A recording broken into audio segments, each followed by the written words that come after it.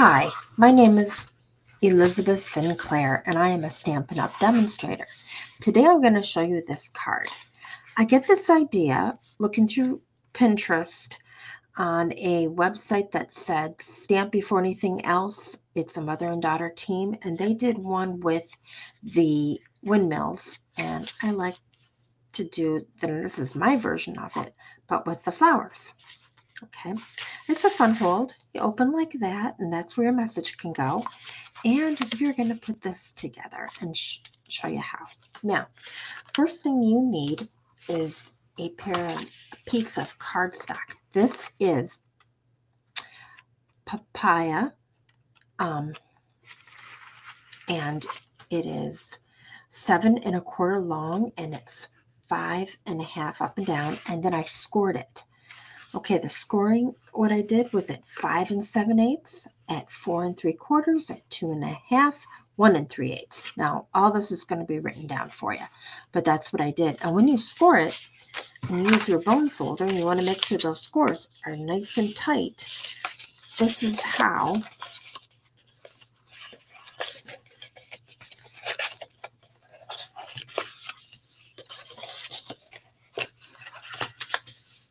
you want to end up, like this. I think of it as like a pair of doors, but this is the fold that you go for, okay? And that's part one to the card. I'm going to put this one aside. Next, you need another piece of papaya, pale papaya, 4 1/2 by 5 1/2. This is going to be the base. I cut 2 pieces of designer paper with the little tulips on there that match everything. This is 1 inch wide by 5 1/4 long, and this is from the Tulip Fields designer paper. Then I've got clouds. I've got a sentiment, and I've got flower making things. So we're going to go through all this and put it together in a little while, all right? First thing I want to do is get this one started. All right, make sure your flowers are both going the same direction. You're going to glue them so that they are on the outside edges, okay?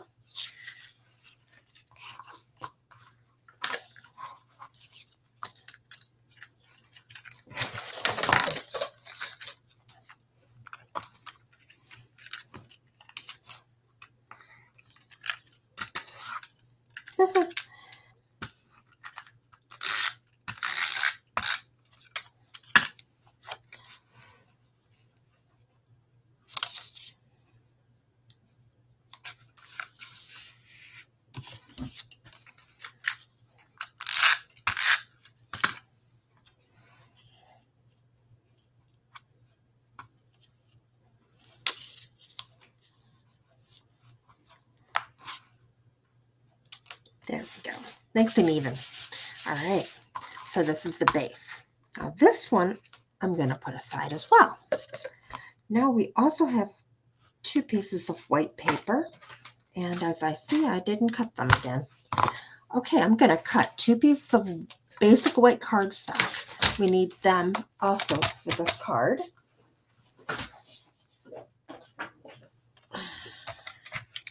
Okay, you need a decent sized piece, 5 1/4 long. Okay. Then one of them will be 2 inches and one of them will be 2 1/2. Okay, it's 2 inches. And wouldn't you think I wouldn't have 2 1/2 left? There's my 2 inches. This one, no.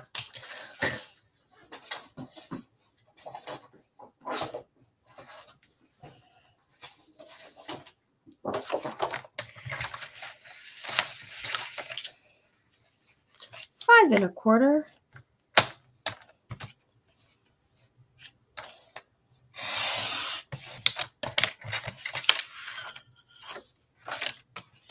And then we need 2 1/2. Right there.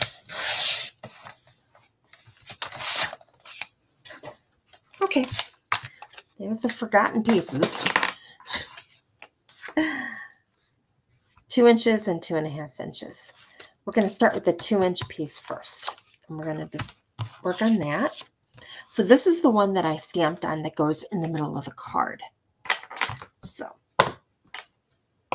I've got, for the stem, we're going to be using Pear Pizzazz.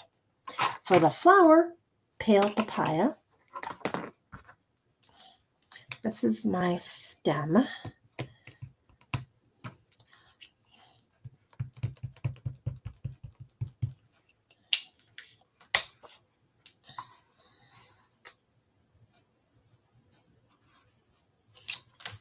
Okay.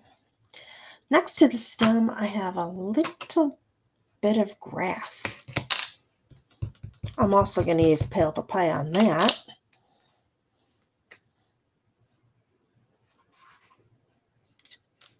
There. Then we've got the flower.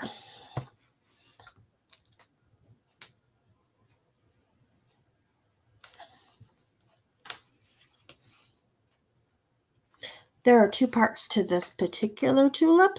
They correspond to each other. One of them's the inside color, one's the outside color. The inside color on this one, I'm going to make lighter. So we're going to use the Pale Papaya.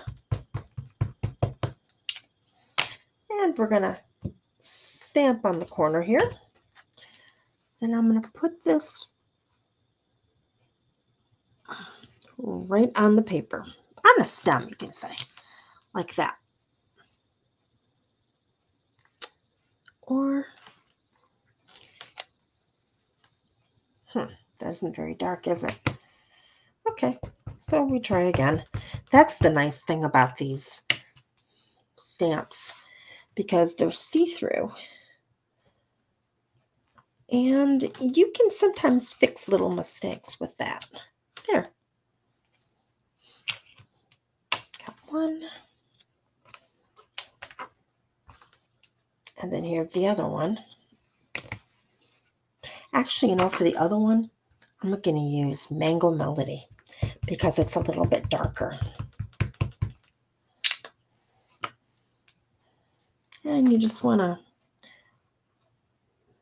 match it up the best you can.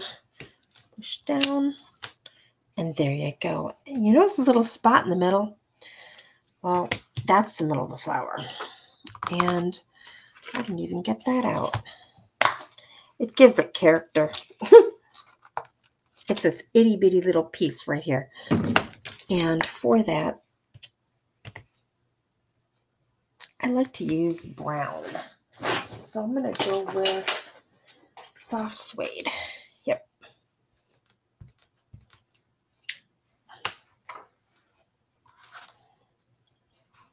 And there you go. There's our little flower. Now this piece is going to go inside this one.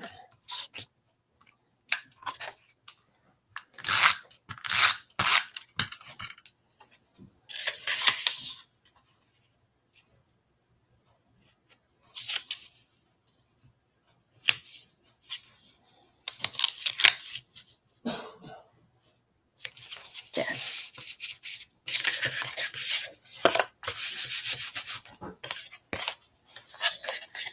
Okay.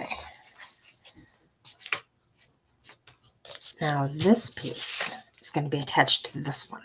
So you put glue just on this top piece here.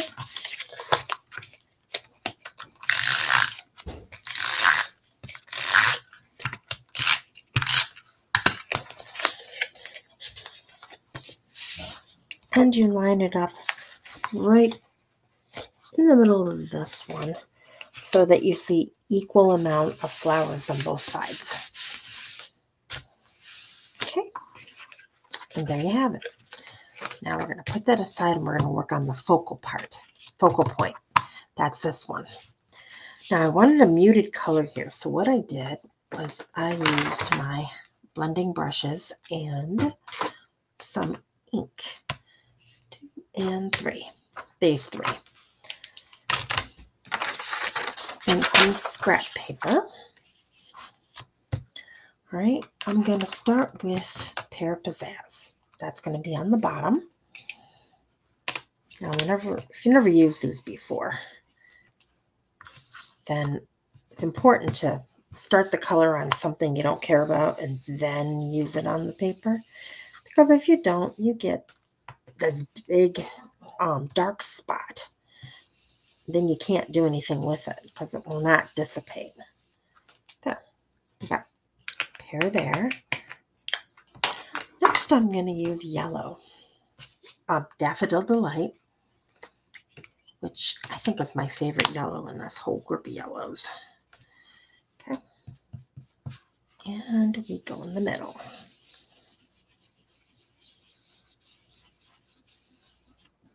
There. Last but not least, we've got Sky, which is Balmy Blue. It's my favorite blue for the sky.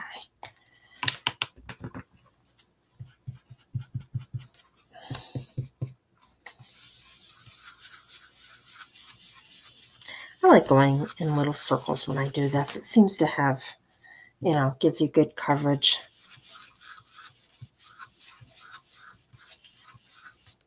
There.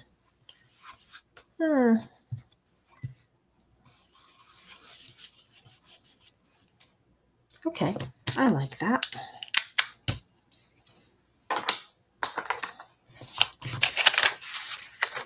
So there it is. Now on the bottom, what I did was I used this little grass piece, and I went to the Pear Pizzazz and I put grass on the bottom of this. So that's what I'm going to do now. Find it.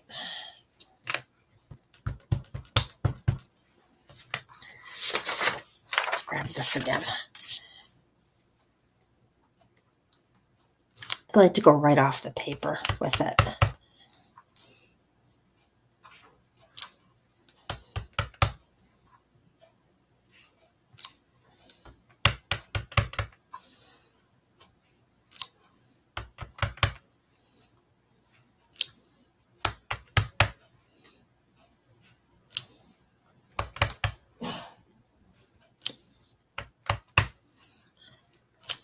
There. Okay, we've got sky, we've got grass. Now we need a couple more little things. The next little piece I'm going to put together is the flower. Okay, we've got the stem and we've got some leaves. Now these leaves, what I did is I used pear ink and I stamped the leaf on Pear Pizzazz paper. And this is our flower. I've got 3 different colors here. And that's part of, I'm using this as part of the flower too. Okay. I've got pumpkin pie in the middle. Then I've got mango melody. Then I've got Pear Pizzazz.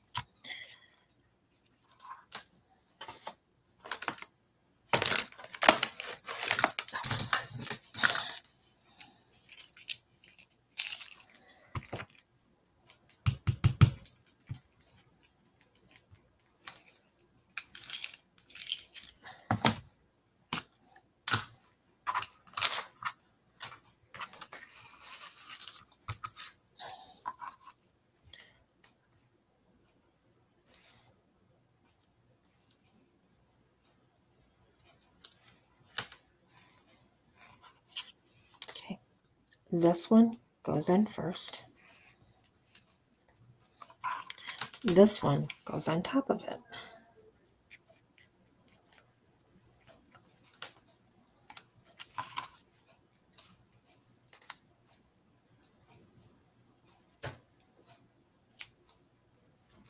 And then you fold. You know what? Hold on a second. Did that again.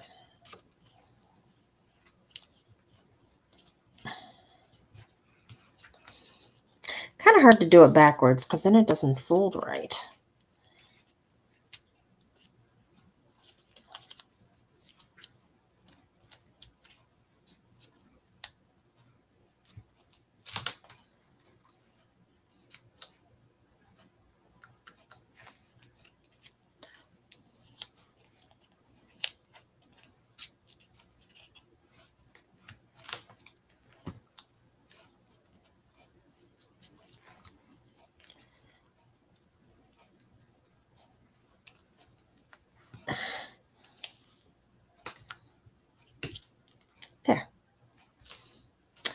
then this piece, oh, when I stamp it looks like grass. When I cut it out, it looks more like the bottom of a flower.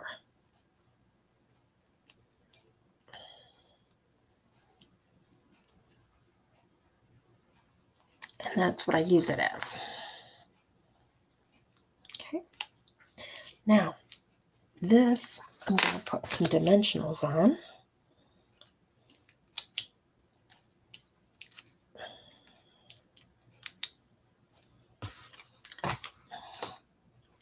Which I'm forgetting to do under camera.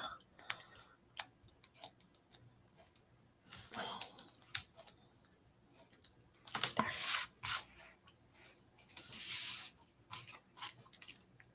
And we put the flower down right there.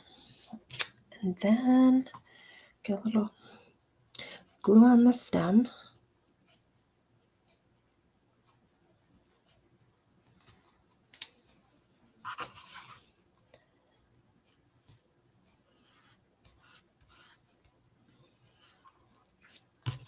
And a little bit on the leaves.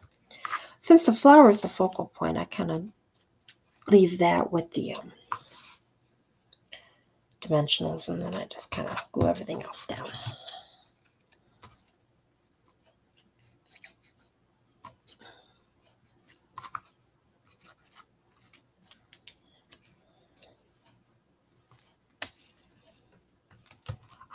There.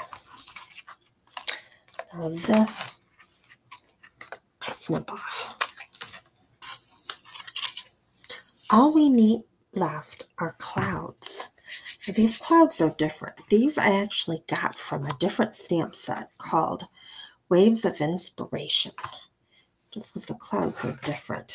I really like the way they have detail to them. See these little pieces here? This, can you see it? Hold on. Yeah, it goes on the bottom edge of the cloud to give it this realistic sort of three-dimensional look. To do that,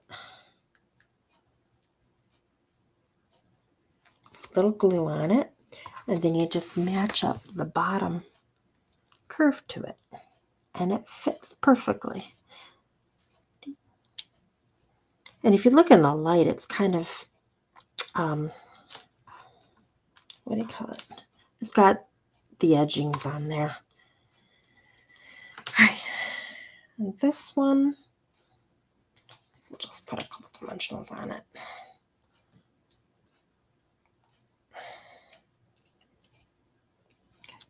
And I'm going to put it up here.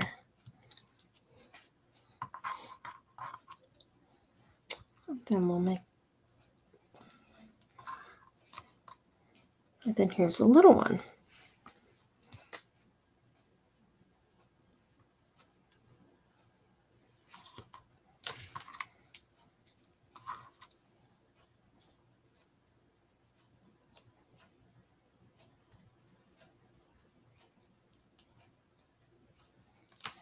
I think these are so cool.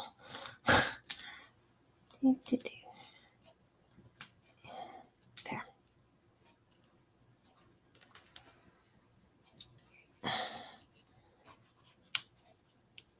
Kind of peek it right there.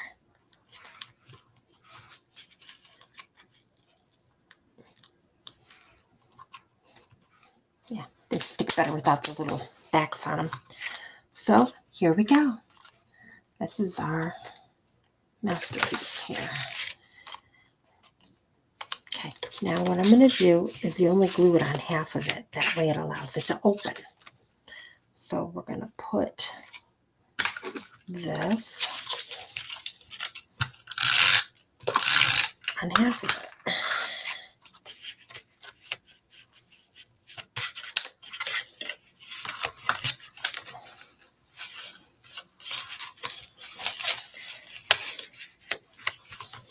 Helps to keep it closed so you can make it even.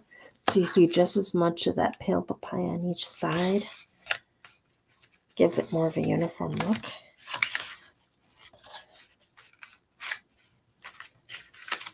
Like And now the only other thing I have left is my greeting. This happy birthday and this little, I wanted something skinny and small that wouldn't take away from too much of the flower, but that's what this, I got this one from the Waves of Inspiration dies. And I'm going to put some dimensionals on the side so we can avoid that stem.